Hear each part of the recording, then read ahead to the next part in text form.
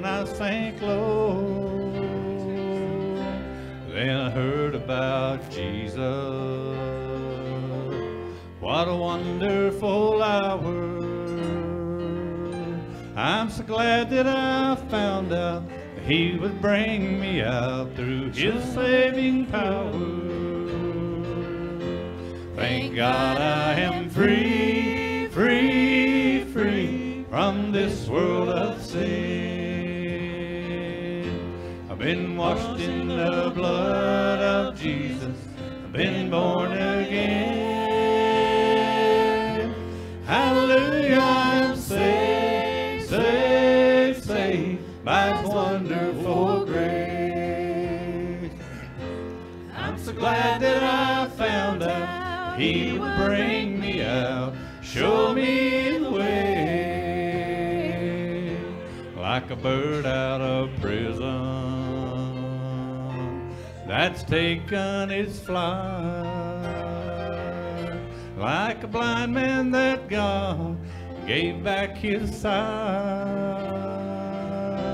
like a poor wretched beggar that's found fortune and fame. I'm so glad that I found out that He would bring me out through His holy name. Thank God I am free, free, free from this world of sin. I've been washed in the blood of Jesus. I've been born again. Hallelujah, I'm saved, saved, saved by His wonderful grace. I'm so glad that I found out that He would bring me out, show me the way. I'm so glad that I found out He would bring me out, show me the way.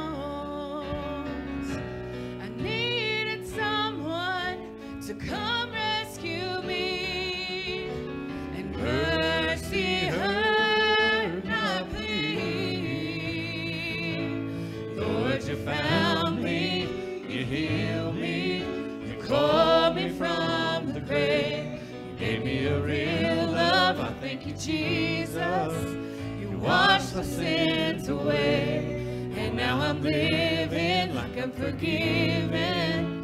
You came to set me free, and that's what your mercy did for me.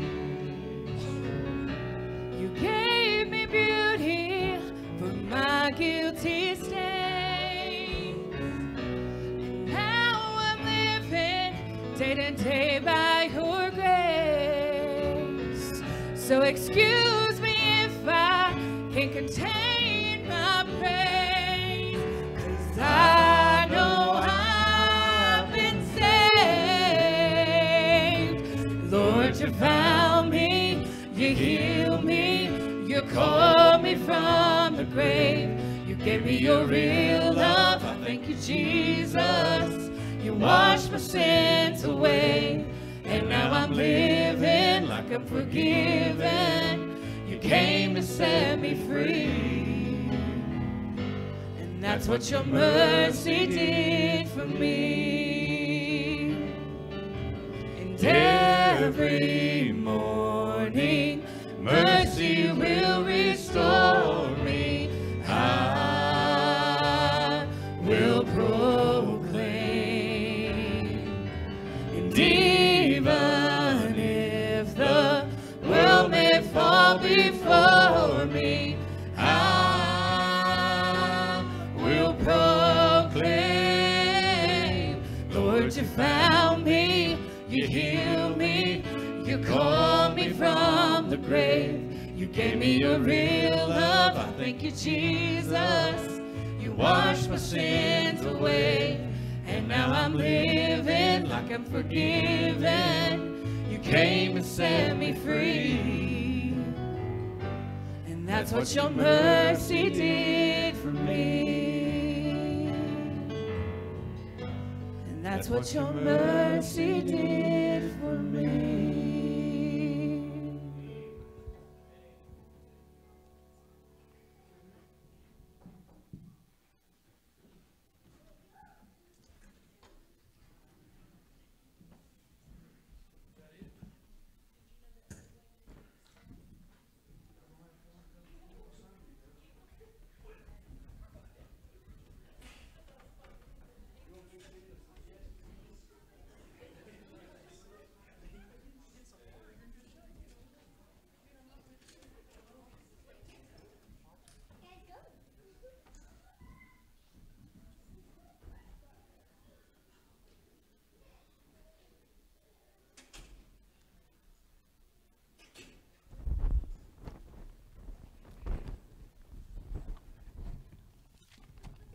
Good morning, or good evening.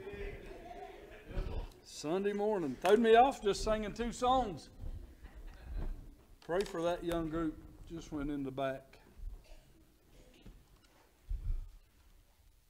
Pray for our youth leaders. It's about a new little group right there for Dalton to not to get to teach to. Pray that God will use him back there. Grace or Lily, today at school they had a thing in the gym that was called Tearing Down the Walls of Communication. They asked kids lots of questions about suicide and personal questions. You'd be amazed at kids that have had that happen in their homes and have thought about it. They ask kids if they had a good relationship with a mother. Some raised their hands, asked if they had a good relationship with their father. A few raised their hands. Some couldn't raise their hands for either. Lily said just 1 or 2 could raise their hands for both. Our young people needs a lot of prayer. Amen. Appreciate you coming out on Wednesday evenings. Let me ask you a question right quick. We got a minute, don't we? Would it help anybody if we started at 7 o'clock? Raise your hands if that would help you if we started earlier at 7 o'clock. Would it? Anybody could not make it if we started at 7? You couldn't? You could come late, couldn't you? You could come late anyway, Shannon. What'd you say, Rita?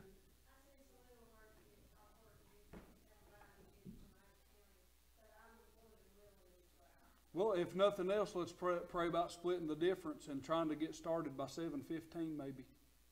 Let's pray about it, and that'll get the kids home. And I know several parents that can't come because of their kids trying to get into bed and get ready for school. So let's pray about that, and we'll do that later. I just wondered how everybody thought about it. Give me a few minutes of your time tonight. I'm not going to try to get too deep into the Word, but I want to help you. I want God to help you. If you got your Bibles, turn to Ezekiel chapter number 8. Ezekiel chapter number 8.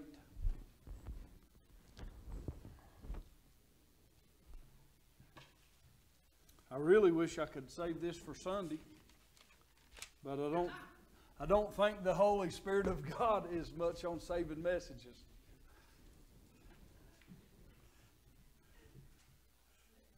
Renee thought that's funny.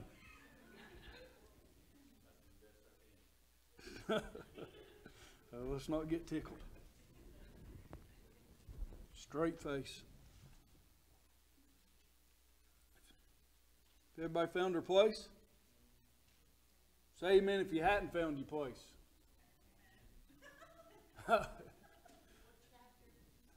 chapter number 8, book of Ezekiel. How many of you have read the book of Ezekiel? Raise your hand if you've read it. There's some interesting stuff in the book of Ezekiel.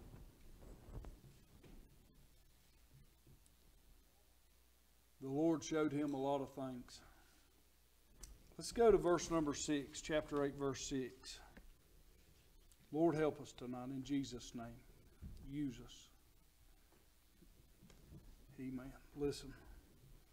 He said furthermore unto me, Son of man, seest thou what they do, even the great abominations that the house of Israel committeth here, that I should go far from my sanctuary. Listen, that I should go far off from my sanctuary. But turn thee yet again, and thou shalt see greater abominations. And he brought me to the door of the court. Listen. And when I looked, behold, a hole in the wall. And he said unto me, Son of man, dig now in the wall. And when I digged in the wall, behold, a door. And he said unto me, Go in, and behold the wicked abominations that they do here. See why I wanted to save this for Sunday? Lord, help us. Let's go back to verse number 7. We'll look at this scripture, and we might go a little farther. I don't know what we'll do. Try to mind the Lord. Verse number 7 said, And he brought me to the door of the court. And when I looked, behold, a hole in the wall. Now God has took Ezekiel in a vision, and He's told him to go into the temple, to go into the court of God, Randall, and find a door. And when he goes in, he looks, and there's a wall, and he sees the wall, and he goes up, and there's a hole in the wall. Just a hole in the wall, peephole in the wall, and he's looking in and trying to see what he can see, Danny, and he can't see. You ever tried to look in? We've got an old building at the house, and it's just an old shed, and we built a wall over the outside doors, over one of the doors, and you can look through the cracks and see that there's a door there, but you can't tell nothing. Now this place right here, it's been eat up with sin. It's been eat up by idols. It's been eat up. Israel has been eat up from the day one. And it's all coming to a head. And this wall has been put up a piece at a time. This wall wasn't in the original plan, Denise. It wasn't supposed to be there. It wasn't part of God's will that there be a wall there. But over time, man had built a wall over the door. Now, John, chapter number 10, Jesus said, I am what? I am the door.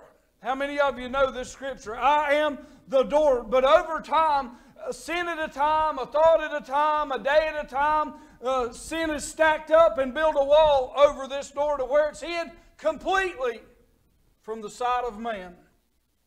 Now I want to tell you tonight that the church is almost in that shape tonight. That Jesus Christ is almost hid from most churches.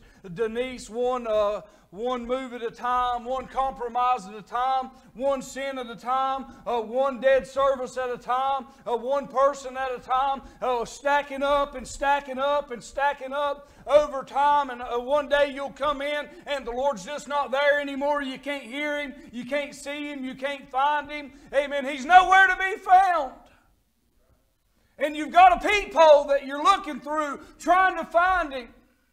Same thing with you as a church member. Men, listen to me. I talked to a fellow this week, and he said the world and the church are almost tied in numbers with pornography. 50% of the world of men look at pornography at least one time a week. But the sick thing about it is 50% of the church is doing the same thing. The divorce rate in the world is 50%. Randall, it's the same in the church. A piece at a time. And it just adds up, and it adds up, and it piles up. Listen to what the Word of God says. Are you all right tonight? This is tough, man. I wish, if I preach it again Sunday, how many of you act like you didn't hear it tonight? It'll be better Sunday. Listen to what he said, though. He goes in, this wall has been built. a compromise at a time. I've seen so many come in here and start in the choir loft and end up on the back row and then end up not coming and then come back one service and then miss two and then come back one and then miss four. And then all of a sudden they're gone. What happens? They're putting boards up over the door. They're hiding Christ in their life. That can happen to us just the same. Preachers right now, I've said it over and over, they're taking month-long sabbaticals, 2-month-long sabbaticals, and they're leaving their churches and they're having to stay away, and the world is just crazy. And some of them, I know 3 that it's their fault. Renee, it's their fault. What happened? See these walls that are over the door, they didn't happen overnight. They started with a thought. Then they started with an image. Then they thought about a thought of an image. And then they started maybe a conversation that they shouldn't have started. And they do a lot of this stuff, listen to me tonight, in the name of the Lord. That's the sick thing about it. We do it in the name of God. We do it in the name of religion. And it is religion. But it's not God. Amen. And a piece at a time, and all of a sudden one day they look and the whole door Jesus is hid. You can't see Him no more. You've got a wall up. But listen to what the Bible says. Then, verse number 8. Then said He unto me, Son of man, dig now in the wall. And when I digged in the wall, behold, a door. That's what I had no idea Lily was doing this today till she told me this morning, and I'd never read this scripture in my life that I know of. I've read through the book of Ezekiel, but it didn't enter my mind or my spirit. And when I read this, I flipped out. Randall, because he said, we've got to tear down the walls of communication. We've got to tear down what we've put in front of the door. Whatever you've put in front of Christ tonight, we've got to tear it down and get it out of the way. Ben, it would be just like you somehow taking a big piece of thread and a big needle and going into the temple again and trying to sew the veil from the top to the bottom back shut and shut the communication line between God and man tonight with sin. And that's exactly what sin will do. It will put a wall between you and God. As sure as I'm standing here, Miss Reba, it will divide you from God. Amen. And this wall sure did have the whole country put out of the presence of God. As a matter of fact, can I tell you this? And I'll read some more, and I don't know where we're going with this, but this is the same picture right here as Israel is today. As a matter of fact, when Jesus was on earth, about this time of the week that He got crucified, stay with me. The week that He got crucified, He saw a fig tree far off, and He was hungry. And it looked like it should have had fruit. Now listen to me. And Jesus ran to that fig tree, and when He got there, it was bare, did not have any fruit, and it should have. I'm afraid that's a lot of church members. That's a lot of people. That's a lot of pulpits. That's a lot of deacon committees. That's a lot of choirs. That's a lot of sound rooms. That's a lot of Sunday school teachers. That's a lot of Christians that are sitting on the pews. When God came to us, I'm afraid a lot of times He would find zero amount of fruit on the tree. And the Bible said that He cursed that tree, Randall, and He went away. That was this week, about 2,023 years ago. This happened. This is resurrection, crucifixion, resurrection week. How many of you know that? You ought to be meditating on that all week. The next morning He come by. His disciples were amazed because that tree, it died from the roots up. Did you know that happened to Israel? To the point that they even lost their right to be a country for a long time. They became a desolate place that the presence of God wasn't even there. Honey, that can happen to us. We're in a country right now that the government can do whatever they want to. They can put you in a witch hunt just like they can anybody else. They can put the church right in the crosshairs just like they do anybody else. And don't think we're exempt. We better have the presence of God.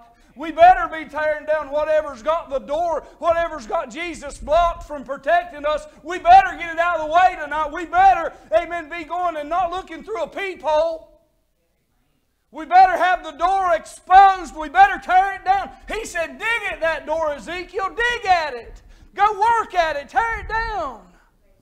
Lord, that's what the church needs to do tonight. We need to be digging at the wall. Amen. That wall that's come in our young people's lives, come in our young people's homes. Let me preach to you just a minute. I asked you last week if you remember this, and I want to see if we're like that tree, if we're greener, if we got fruit, if we're real with ourselves. How many of you told a lie? Raise your hand. Who remembers me doing this? How many of you told a lie? How many of you stole something? How many of you lusted over a woman or a man in your life? But now, here's the problem. When I ask this question, and I say, how many of you lied? A lot of you thought about a lie a long time ago, Randall. And if I said, who's lusted after a woman? A lot of you thought about, well, I might have when I was younger. Or if I said, who stole something? Some of you went all the way back in your mind and remembered stealing something when you was a little kid. Who done that? When I said, who stole something? Who remembered something when they was real little? Okay, now let's go ahead and get over ourselves right here. Let's go ahead and drop our self-righteousness and think that we hadn't done that since we've been saved, since we've been adults. We want to get right with God and tear the wall away from our door. If we want to have Christ exposed in our lives, see, people can't see God in us. He can be in us. We can be saved and we can know we're saved, but God, they can't see God in us. They got to see God on us. They can see God if He's on you. There's a difference, amen, than having God in you and having God on you. Jesus has to be exposed. The door's got to be exposed, amen. The wall's got to be tore away. If you think about when you were a sinner and you think about back 10 years ago to think of a sin, you're self-righteous and fooling yourself. Some of you think, I ain't stole nothing in a long time, preacher. I bet you if you think hard enough, I bet you if you're real with yourself, even as simple as with your taxes, simple little stuff, Randall, that we can skirt around because I don't blame them, man. I don't want to give them no more money than I have to either. The Bible says if you look upon a woman and lust after, it's the same as committing adultery. Hello. Good morning again. Yeah. There's putting the wall up, Doug. You know what? But it's going to happen. It's going to happen, Doug. It's going to happen. As long as you got red blood running through your veins, you're going to sin. You're going to mess up. If nothing else, you're going to think terrible thoughts. There's covering up the door again. But listen, that's going to happen. The thing is, don't let it build up. Don't let it build a wall. Don't let it cover the whole door. When it starts to happen, get rid of it immediately. That's what we got to do. We can't look at our sin and think that we left it all behind when we got saved. We got saved from sin. We got an advocate. With the veil's rent, we've got somebody we can talk to. But we got to be honest with ourselves as Christians and admit we're weak people. You know, there's doctrine going around now that they want you to say you're a little God. You're a son of God, so you're a little God with a little g. Anybody ever heard that? That's a doctrine. You've heard it? All right, it's wrong. You're not a God. You're not a God with a little g. You're a child of God, but you're a man. You're a woman. You're a human. You're a sinner, saved by grace. It was the grace it was the blood of Calvary. It was the cross. It was the forgiveness that He gave us there. That's what saved us. That is the door. But the door's hid. The door's hid from our young people. 175 kids that, Doug, don't have a relationship with their mom and dad. They think about suicide. They want to quit and give up on their life. Why would they do that, Randall? Because the door's hid from them. I told you, they can't see God in you. Brother, you can be saved the rest of your life till you die, and you can go to heaven. And you can have God in you, and that's a great thing. But if you never have God on you, you're never going to do nothing for Him. And that's what the door being hid does. Amen. Are we all right? Man, that Sunday crowd needs this so bad, don't they? You agree with me? I agree with me anyway. I know them. Amen. Let's read just a little bit more and we'll go home in just a minute. I want you to listen.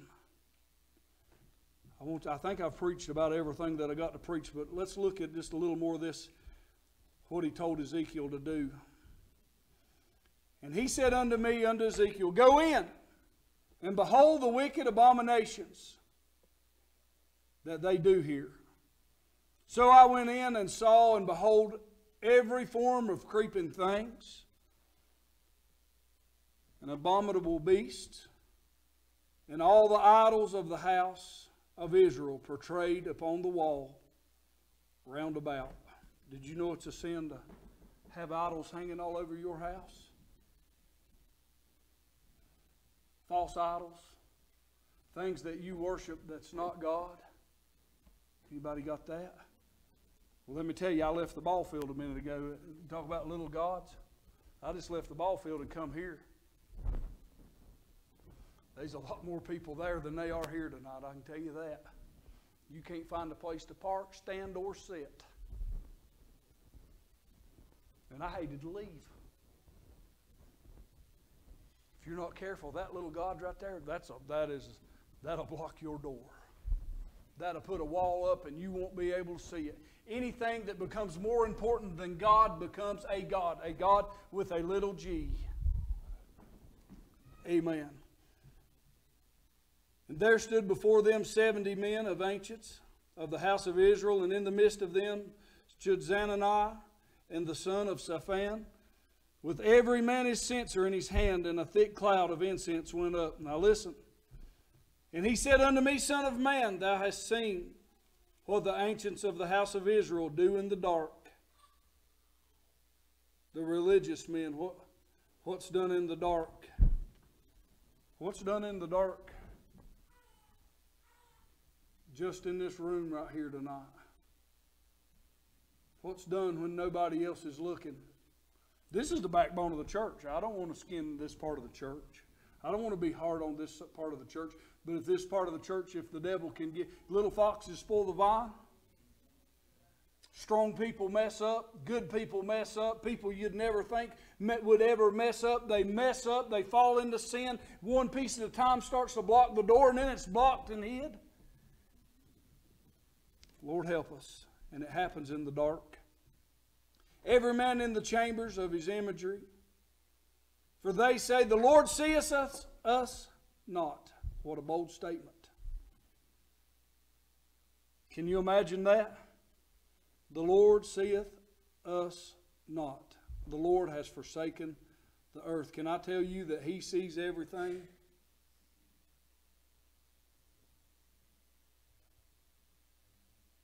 Then He sees every thought. You know what? When He was with somebody in the Bible and they had a bad thought, sometimes He'd look straight at them and call them out being on their thought. How do you feel about that? Well, He does the same thing today. He knows every thought that's in some of you that's sitting there right now thinking, I wish He'd shut up so I could go home. I'm hungry. I'm tired. He knows every thought in your head. Some of you thinking right now, oh God, it's me. It's me. I'm the one.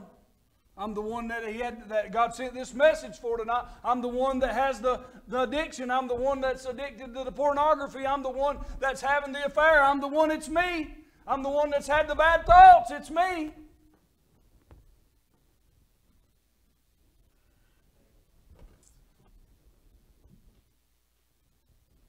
Lord help us, right?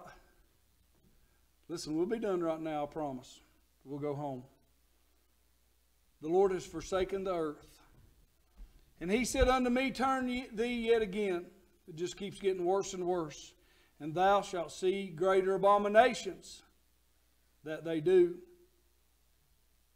Then he brought me to the door of the gate of the Lord's house, which was toward the north, and behold, there sat women weeping for Tammuz. And I read about this guy. He's just something that they made, Doug, just an idol.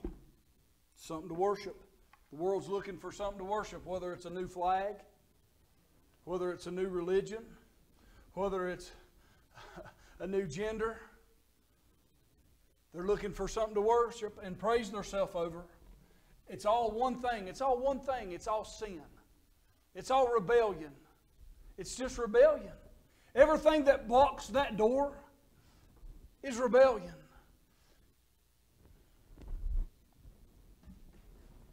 Lord, help us tonight. Then said unto me, Thou hast seen this, O Son of man. Turn thee yet again, and thou shalt see greater abominations than these. And he brought me into the inner court of the Lord's house, in the middle of the Lord's house. And behold, at the door of the temple of the Lord's, between the porch and the altar, were about 5 and 20 men, their backs toward the temple of the Lord, and their faces toward the east, and they worshipped the sun toward the east. Went to the altar. The churches on the way here, they were about all empty tonight. There's about 10 cars in most of the parking lots. Guarantee you 90% of them went in dreading it, Randall, wishing they didn't have to be there, but they went because of obligation, because it's the right thing to do. Hello? Anybody else ever been there? Good. That's conviction. That will keep you on the right track. When you ain't feeling it, keep going. That'll keep the door exposed. When it don't feel good, when it's not excited, when you don't feel like jumping up and saying amen, when your heart ain't stirred, amen, go anyway. Good for you. You're the crowd I want to serve with. That crowd that when they ain't feeling it, they're going to go anyway. We can do something with that. That's called faithfulness. He didn't say, enter into the joys of the Lord, my good and excited servant. He said, my good and faithful servant. You ain't always going to feel it, I promise. But these men were in the temple doing, and they had their backs turned to the altar, and they were worshiping the sun. You know what happens, and I'm done. We get so distracted. We get so pulled away. We get so caught up in our social media. We get so caught up in what else we could be doing. We get caught up in what's going on around us that we totally forget about the Lord. Now, the Sunday morning crowd, they're going to get a good, exciting message about Jesus. But if you'll listen to this message right here, and you'll keep your door open, and you'll keep that sin away from it, and you won't have to come in here and tearing it down and fighting and battling, I guarantee you'll have a better time than they will. Amen? I worry about the church. I'm done. I worry about the church of today. I worry about it all the time. Preachers are falling out. Preachers are quitting. Preachers are compromising.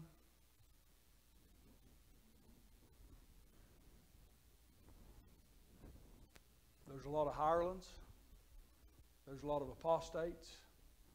There's a lot of people that feel like they just have to do it. There's a lot of men and women that don't even want to be a part of it, but they can't afford to quit.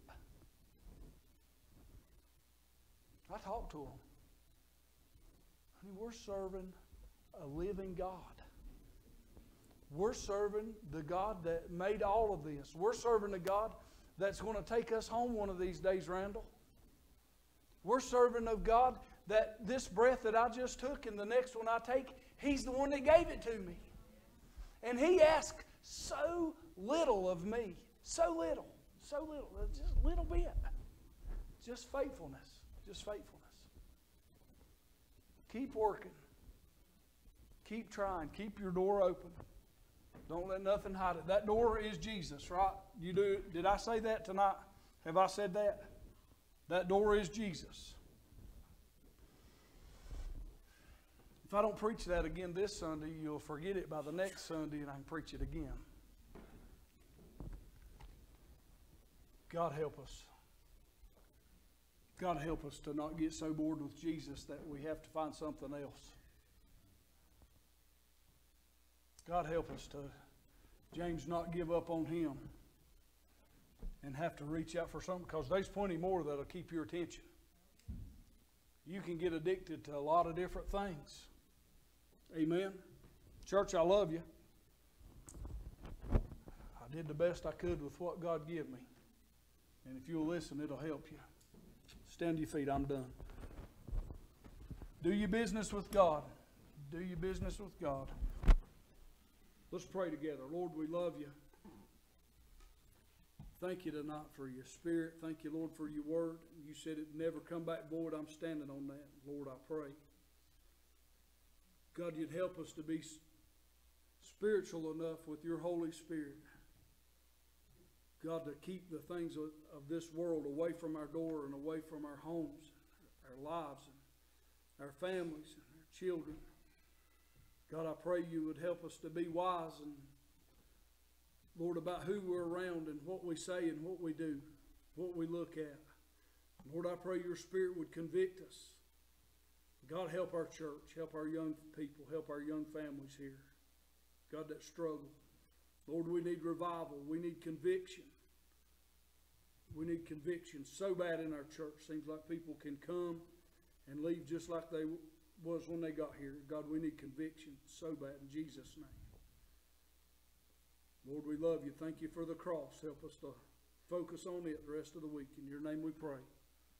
Amen. Amen. Fellowship, love on one another.